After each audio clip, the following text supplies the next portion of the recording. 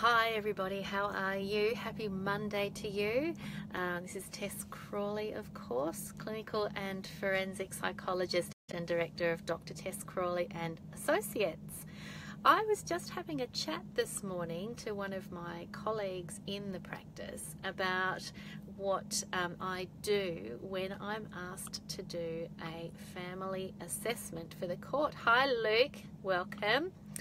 I'm just going to share, while we're talking, share into the Stigma Rebellion and a couple of my professional groups as well, because I think this will be a topic that a few people might actually want to hear about, because it's a bit of a mystery really what our role is when we go to court. And I have certainly been to court a few times now, and as you can imagine, it can be quite stressful.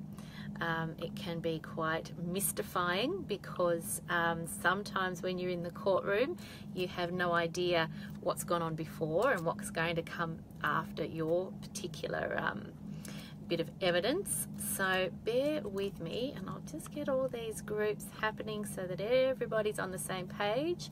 I better put it into our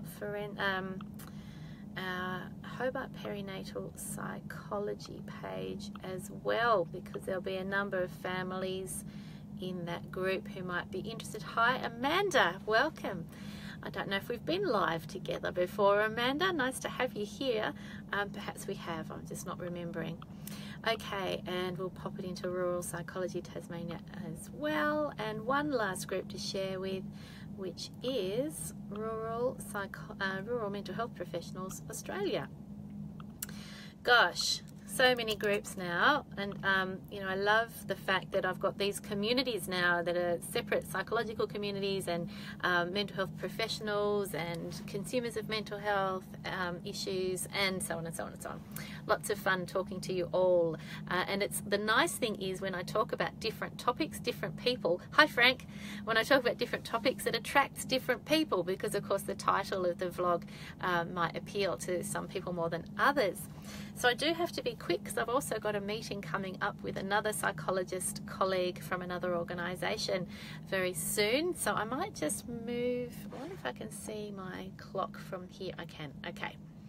Right. Family court. So I'm a clinical and forensic psychologist. Now, my forensic psychology accreditation came through the fact that I completed a PhD in a clinical forensic area. So I studied, I've talked about this briefly before, I studied personality and aggression and violence and personality disordered symptoms in young women. I also worked, one of my placements as a student was at Risdon Prison in Tasmania, and then after that, once I was a fully registered psychologist, my first job was in the prison and here in Hobart, and I did go and work briefly in a prison in Queensland as well, which was very interesting. Amanda's telling me there's a training by the APS for the Forensic Psychology Group on parenting capacity assessments in April next year that I'm going to, and so I'm very interested in this topic. Well, Amanda, I might pop along to that too, because you never can know too much about this particular topic. So my interest, my forensic psychology work initially started very much based on criminal behaviours and understanding criminal behaviours and doing criminal assessments, and then I became very interested in perinatal and infant mental health, and as you know, we have a division of our practice called Hobart Perinatal Psychology, which is of course a statewide service that we provide, or almost statewide. And through that work I started getting referrals a few years ago for child protection assessments. So when child protection is looking at a family that is at risk, one of the things that they will do is they will ask for a psychological assessment, and they'll look at the family, they'll look at the children, they'll look at the relationship between the parents and the children, so they're looking at attachment there, and they'll also look at the parenting capacity, which is what Amanda was talking about, parenting capacity of the parents. Now, sometimes those assessments are all around risk issues to do with mental illness, sometimes to do with intellectual functioning, sometimes the risk issues are around violence, of course, or around substance use. And oftentimes, not always, but from time to time, I will be making recommendations that the children remain in out-of-home care.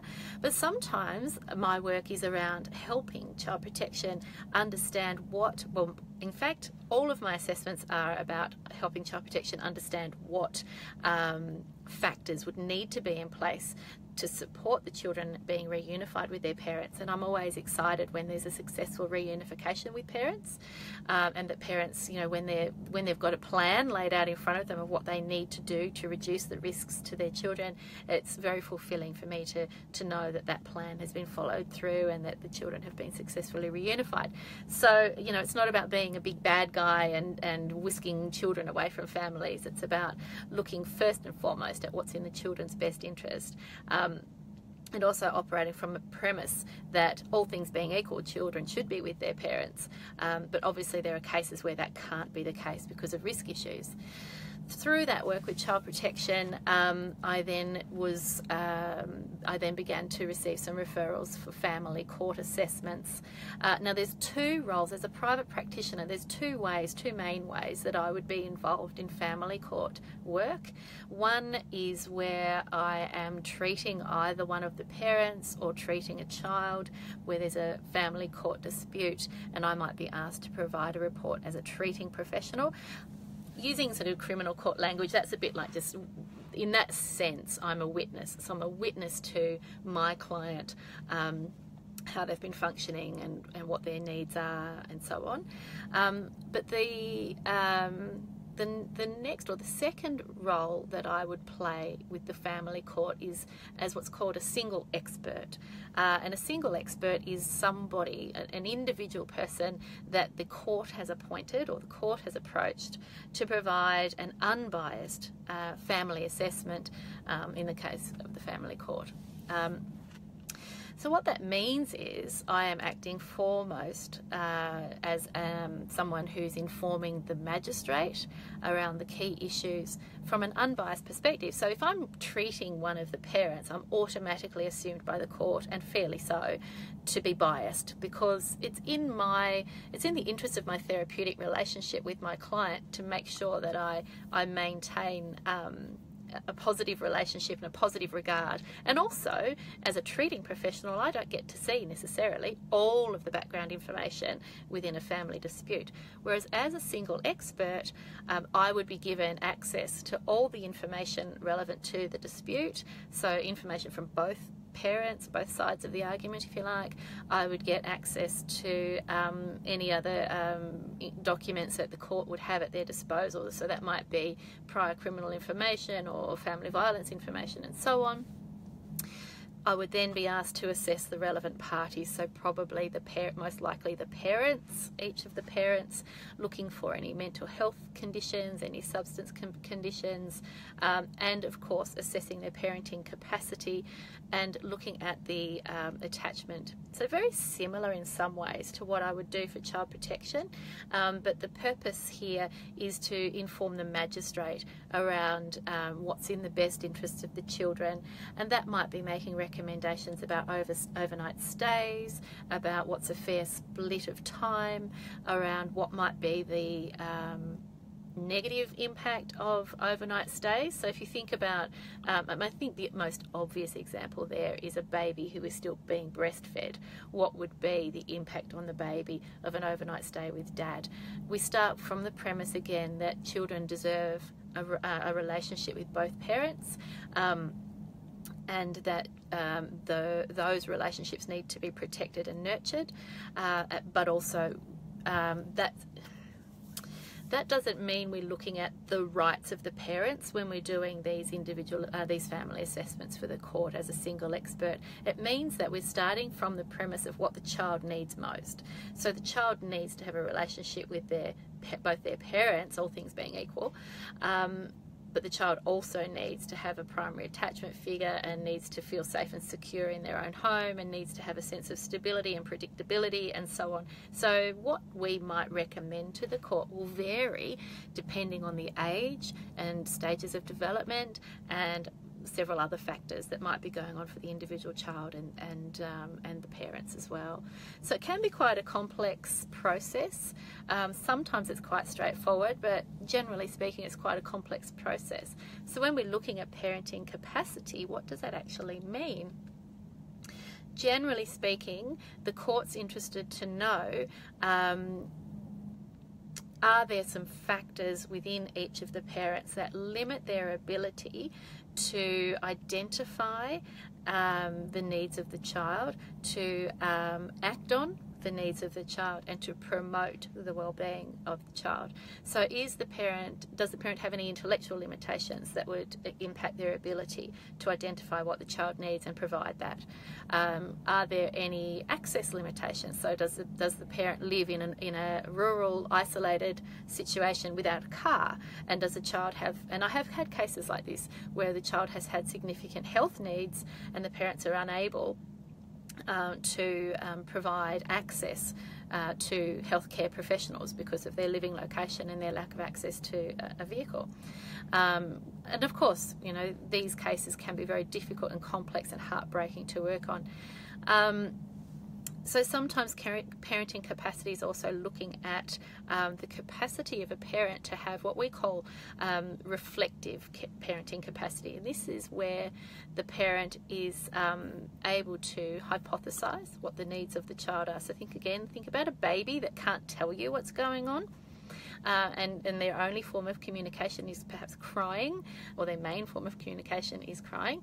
And does the parent have the capacity to hypothesize what's going on for the baby and to make some fairly rational guesses around what the baby needs, and then acting appropriately, both emotionally and in a practical sense, on what that baby needs? So it can be a little bit more esoteric, if you like, when we're thinking about reflective parenting capacity.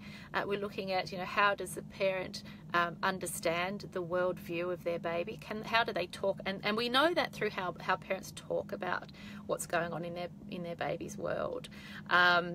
I often look for language to, you know, how people talk about their babies tells me a lot. When people are talking about their babies in terms of, oh, the little so-and-so, she's so manipulative, or the little so-and-so, she's just got everyone wrapped around her little finger. So when people talk about babies as if babies are some kind of agent of evil and are really just out for all they can get, as opposed to, you know, a gentle and sensitive and caring understanding of a baby's need to feel safe and secure, as opposed to being, you know, a manipulative character. Of course, if you've seen Boss Baby, the movie Boss Baby, you might think of some funny examples of manipulative babies, but that's not the real world, is it? All right, so when I am approached to act as a single expert, one of the obligations I have is to make sure there's no conflict of interest.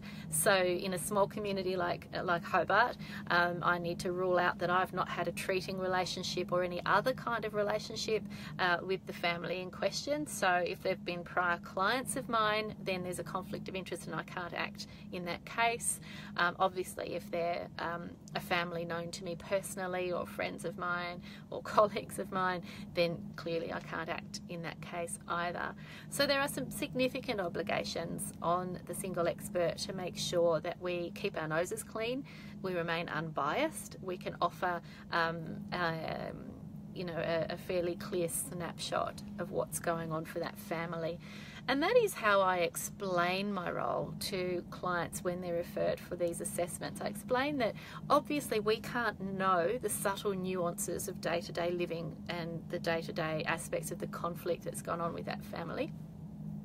So people often come in the door frustrated and cynical. So they don't understand why they've been sent to me. They think it's a waste of time, a waste of money, da da da. And they also think that, well, how could I possibly have anything relevant to say, because how can I possibly know what's going on behind the scenes? So I talk to families very much around, my role is to add my psychological training and insight to a snapshot of what this family looks like, and interpret that snapshot from a psychologist's perspective for the family court to understand. I also explain that my report is only one piece of the jigsaw puzzle that the magistrate is putting together. So the magistrate is, they've seen so many things over the years of their work in the family court.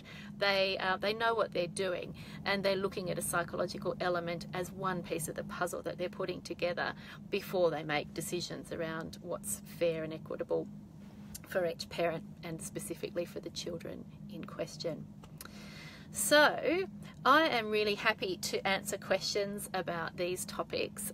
What I'd like you to do, though, because I do have to head off for this meeting, is if you've got some questions about family court work, please post them in the comment section today, and what I will do is I'll answer your questions in the comment section, and if there are any really curly questions, I'll do a separate vlog on those particular questions as well. There's a whole range, a whole series of videos that I could do around the family court, around child protection work, around parenting capacity, around reflective parenting, and so on. It's a really big, meaty subject area, and one I really love working in. I am in the process of training, or about to embark on the process of training some of my team members to do this work, so that we can offer more family assessment work, opportunities to more families, so that speeds up the process a little bit if there are more people in the community able to offer those assessments, because it can be really hard sometimes for families when there's a long wait before they can access a psychologist to do one of these assessments, and it holds the court process up and everybody gets frustrated. But, you know, we all do what we can and do the best that we can, of course. So thank you very much for joining me today, and I'm sorry that I do need to rush off, but I thought I would talk about this topic while it struck me. As I said, I'd just come straight out of the office of one of my team members here talking about this very topic, and I thought, you know, I think others might be interested in this too. So we will talk about this topic again. I have talked about co-parenting before, so if you scroll back through some of my very early videos in the vlog series, there are 2 videos back to back around co-parenting after divorce. If that's a topic you'd like me to speak about again, I'm more than happy to do that too. Have a wonderful Monday, whatever you're doing, and I will talk to you all again tomorrow. Tomorrow will be day 87 of my vlog challenge, so we are very rapidly approaching the 90-day mark, and then I'll be able to let you all in on what my plans are post those 90 days. Have a fantastic day today. I'll talk to you all again tomorrow. Bye-bye for now.